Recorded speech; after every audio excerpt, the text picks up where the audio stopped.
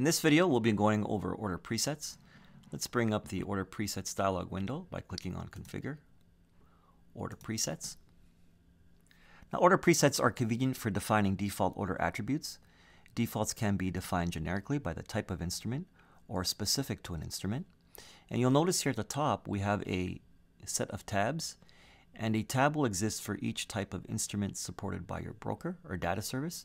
So in this case, my broker supports all these type of instruments here, and we can set the order presets generically by instrument type.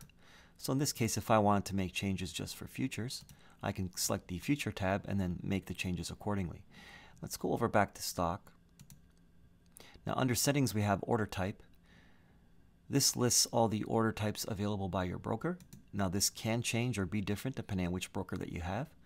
So in this case, I have limit set as a default order type, but I can always change this to stop or anything else listed here. I'm going to put it back to limit. Time and force, we have some options here. Again, this is broker dependent.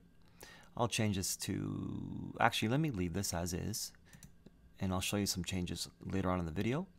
We have trigger outside of regular trading hours. Again, this may or may not be present depending on which broker you have, but this allows orders to be triggered, activated, or filled outside of the regular trading hours. We have offset, and the offset is a default offset in pips or ticks from the current price when placing an order. The limit offset is a default offset from the current price when placing a limit order. The stop offset is a default offset from the current price when placing a stop order. And the trail offset is a default offset from the current price when placing a trail order. Here we have order sizes. We have a default quantity and the increment. You'll notice here the increment is 1. And we have some defaults here. Now we can always add our own. For instance, if we wanted to add 100, it's now listed here. Now if we don't want it anymore, we can either remove it or we could click reset to put it back to defaults. So let's click reset and we're back to defaults. Okay, so let's make some changes here. I'm going to select the cash instrument type. I'm going to leave that to limit. I'm going to change this to good till canceled. I'm going to make some changes here, the offset, specifically with limits. I'll select 200. The default quantity here, I'll make some changes. I'll make this 100. And I'll change this to 50. We'll click update. And now we'll notice that if we go back here, the changes are in effect. So let's click cancel. Let's go over to order.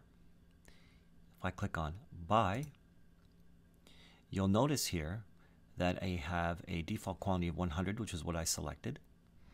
And our limit is placed here at approximately 200 ticks away from current price.